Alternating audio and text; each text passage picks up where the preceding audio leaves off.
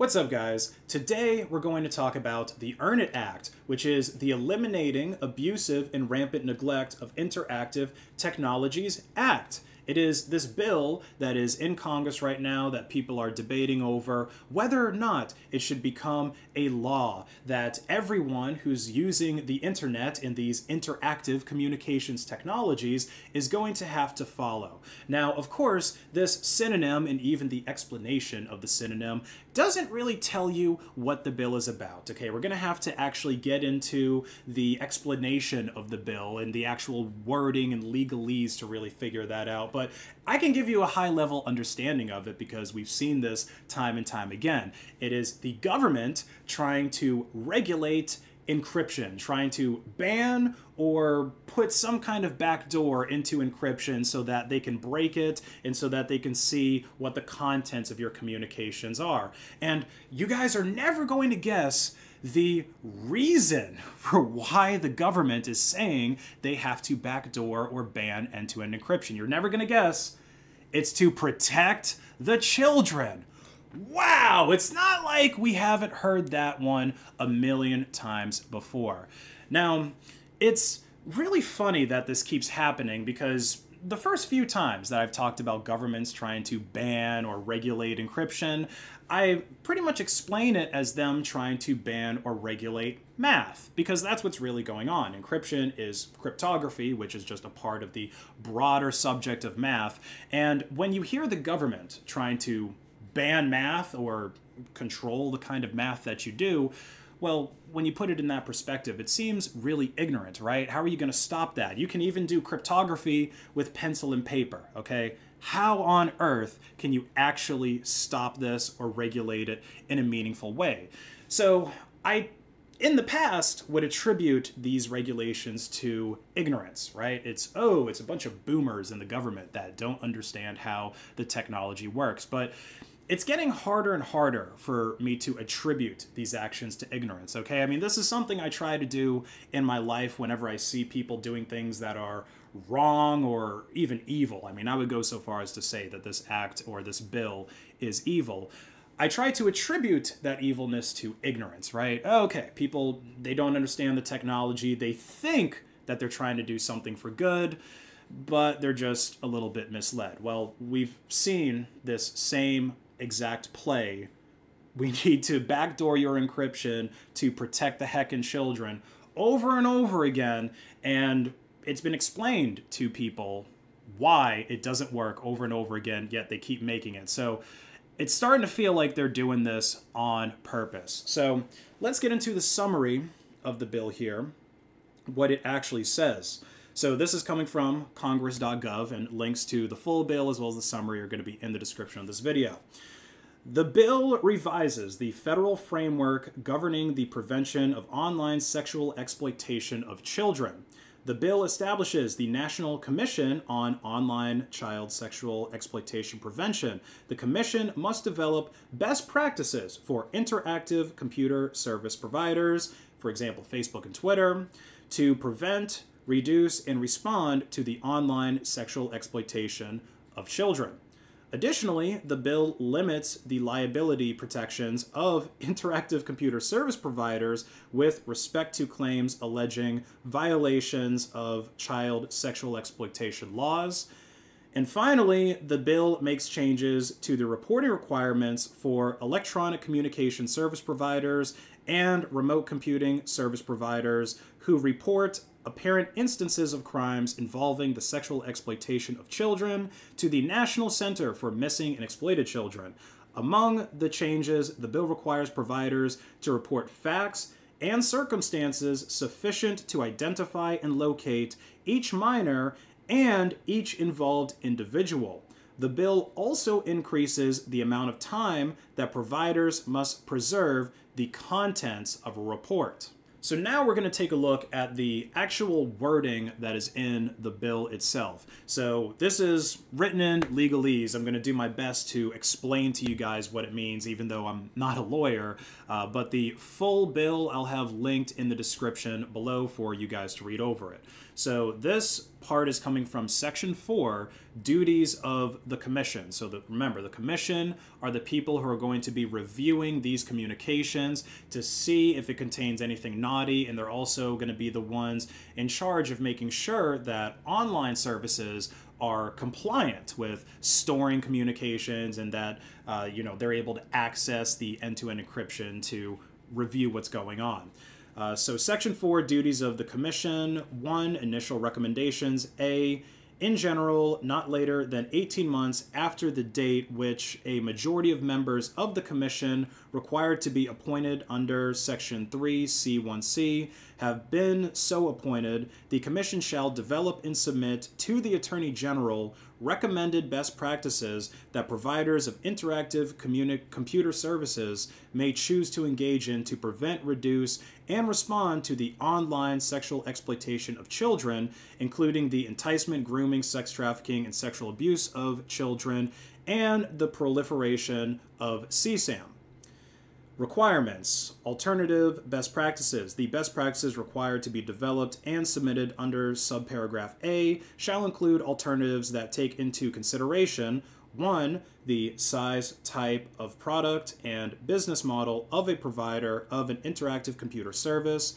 2, whether an interactive computer service is A, made available to the public, B, primarily responsible for hosting, storage, display, and retrieval of information on behalf of third parties, including providers of other interactive computer services, or C, provides the capability to transmit data, to receive data from all or substantially all internet endpoints on behalf of a consumer, and 3, whether a type of product, business model, product design, or other factors related to the provision of an interactive computer service could make a product or service susceptible to the use and facilitation of online child sexual exploitation. So this is the part here, part 3 of Section 4, that people like myself are most concerned with, because all products that provide end-to-end encryption could be susceptible. They could be used for these horrible activities. Now, the vast majority of people who use end-to-end encrypted apps like Signal, Telegram, WhatsApp, obviously they're not doing this. It's only a very small percentage, maybe 0.001% of predators out there that are using these applications. And the majority of people are using them because they want to have privacy, or even in the case of WhatsApp, I mean, that's just kind of how regular people communicate with one another, right? It's kind of hard to find a phone out there that doesn't have WhatsApp installed, and that's providing end-to-end encryption for its communications. Signal and Telegram are going to be used by a lot of journalists and whistleblowers because not only do those applications provide end-to-end encryption, but they also have a history of not giving up data, at least in some cases, to the government, or they just give the government whatever they have, which in the case of Signal, I even did a video about this, is very, very little information. But again, what the provisions of this bill, when we're going over the summary of this bill, state that the controllers of these interactive technologies, the people who are behind these messaging apps, are supposed to do is give the government a way, or to collect the information in a way that would require either putting a backdoor into end-to-end encryption, or more likely, it would require client-side scanning. So what's going on with client-side scanning is before you send a message, before you send attachments or anything like that, a program on the device is scanning it to make sure that nothing naughty is going on. And then if something is naughty, or if they even just think that something naughty is going on, which is, I'll expand a bit more on that in a moment. But even if they just think something bad is going on, it gets reported, and then it eventually makes its way over to law enforcement. So client-side scanning with end-to-end encryption completely defeats the purpose, because your messages are scanned before they're even being sent off. The analogy that I would make is, it's kind of like if you take a letter to the post office, right? The post office kind of works like end-to-end encryption because the government's not supposed to open your mail. It's just but it's more of a trust thing instead of cryptography that you can verify to make sure that no one's able to break it. But anyway, post office, when you send a letter, kind of works like end-to-end encryption. Nobody is able to see the contents of the letter until it gets to its destination. Well, client-side scanning is like having someone from the post office come into your house and watch you as you write this letter or as you type it up or anything like that. They take a look at every picture or anything that you're packaging up to send to somebody before you put it in the package, and then they say, oh, okay, yeah, that stuff's all right, and then they let you mail it off. There's absolutely no privacy with client-side scanning. End-to-end encryption is meaningless if client-side scanning is going on.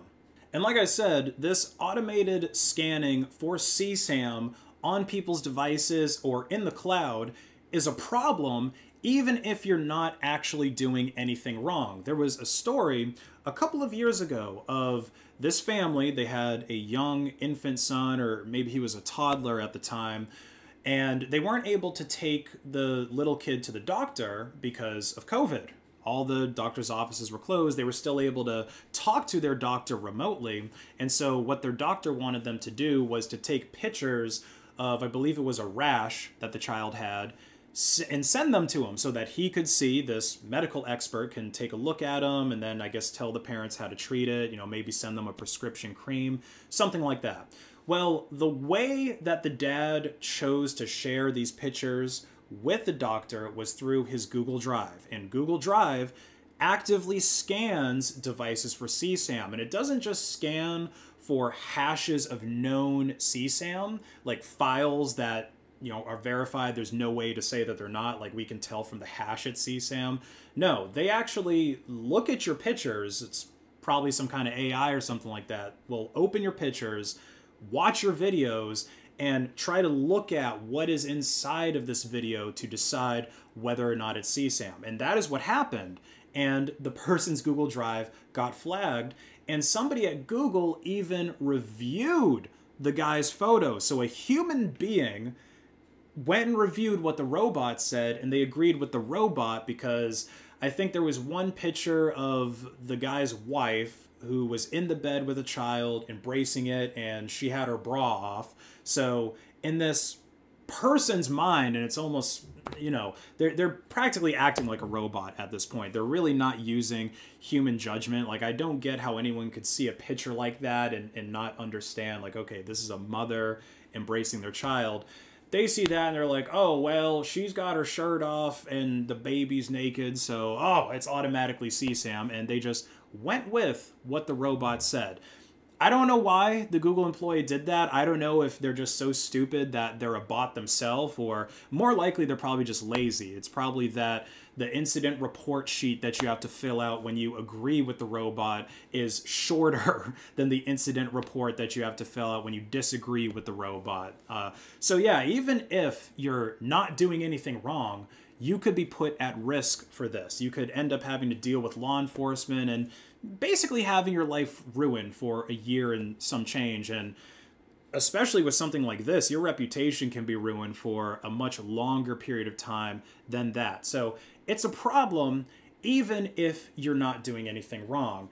And the way that the government is going about doing this, again, I said earlier that it sounds really ignorant, even though at this point I feel like it's not ignorance, it's purposeful malice. But the really ignorant part about it, the lack of understanding, is for predators that have, I don't know, some intelligence about how these applications work, how open source technology works, are going to realize that, hey, as long as the application's open source, I can remove any backdoors. As long as, you know, my phone is open source, if I can install a different ROM to it or something like that, then I can make sure that there's no client-side scanning going on my device. Even Google Drive. So like I said, Google Drive is automatically scanning all of your photos and everything that's going on in there. But if you encrypt a folder and then put it in Google Drive, well, Google doesn't have that encryption password for the folder, so they can't really scan it and figure out what's going on with it. And this is how criminals, I guess the slightly smarter criminals and slightly smarter predators, are going to use these services to continue doing what they're doing. the government is not trying to stop predators in a way that is at all effective. And, you know, I've talked about this a couple of times before, and I'll just go ahead and float it here again because it's this isn't me trying to share facts, all right? I don't have a whole lot of facts to back this up. This is just anecdotal stuff that I've noticed from being around on this earth for a couple of decades. It seems like the free market is much better at protecting children. When I say the free market, I don't even really mean corporations. I mostly mean citizens, you know, individual people, right? Not an elected official or, you know, a cop, some kind of official who's from the government who's supposed to be in charge of protecting your children. No, the free market handles it better. And let me get into the specifics of what I mean here. So I watch a lot of predator catchers, right? These people who are, you know, I guess like Chris Hansen to Catch a Predator spinoffs, but most of the time it's dudes with like, you know, a cell phone like this, confronting a predator after they've been talking to them on oftentimes these end-to-end encrypted apps where the catcher is pretending to be an underage girl, an underage boy. They lure the predator in. They get them to commit all kinds of felonies because if you're sending pictures to someone who's telling you that they're a little kid, you know, inappropriate pictures, that by itself is illegal. So they've got them already on all these various crimes. They confront people and then they call the police eventually, and sometimes the police will arrest them, other times they let them go. It really seems to depend on, well, a whole number of factors. But anyway, I've seen that happen, and some of these guys have hundreds of catches, right? And they're doing this stuff on their own. I mean, obviously they have to call police to actually arrest people, but they're doing the whole investigation themselves. They're basically handing them these predators on a silver platter. They'll have like a binder full of all the messages that this predator had with who they perceive to be an underage kid. Oftentimes they are guys on the registry, so they're repeat offenders that the police know about already, but you know, they're not figuring this stuff out on their own. People are going out and doing the whole investigation for the cops and then just handing them this easy to convict case on a silver platter. And then on the other hand, I watch a lot of police activity. I watch a lot of, you know, body camera footage, like police directly going out and catching criminals. Very rarely do I see on the straight up police channels where they catch child predators. Maybe once or twice I've seen it. And, you know, obviously it's great when that happens, but very rarely are they catching child predators. So it seems to me, just from my observation, that the free market, individual citizens, these predator catchers on, you know, YouTube, TikTok, Instagram, these people that are actually out there monitoring it, and of course parents who actually take charge and make sure that their kids aren't installing apps, that their kids don't just have a phone and that they can do whatever they want with it. No, they're actually administering the phone. That's what I think a parent should do for any kid who's underage. They are much more effective at protecting children than the government. And then don't even get me started on all of the cases where the government has actually gone out of its way to hurt children instead of protect them. I mean, of course, you've got Ruby Ridge, Waco. In the same vein as this, you've got Epstein Island. How many people from governments all over the world were involved in that situation? And then, you know, he went and didn't kill himself in jail, and then it got memory hold. How many cases have we heard of in the foster care system where the government, you know, there's the government raising your children, where there's all kinds of abuse, rampant abuse going on in the foster care system, where some of these places are being run practically like they're brothels. Same thing in the public school system. Okay, when you look into it, the government does not have a very good track record of protecting your children. Certainly not as good a track record as the community or even just parents themselves wanting to protect their own children. This is something that you're going to have to do yourself. And when the government comes up with something like the Earn It Act, or really any kind of case, even when it doesn't apply to technology, and they say that, oh, we need to put regulations on this to protect the children, it's false. Okay, it's a way to control them, and in a lot of cases, it actually ends up hurting your children more than helping them.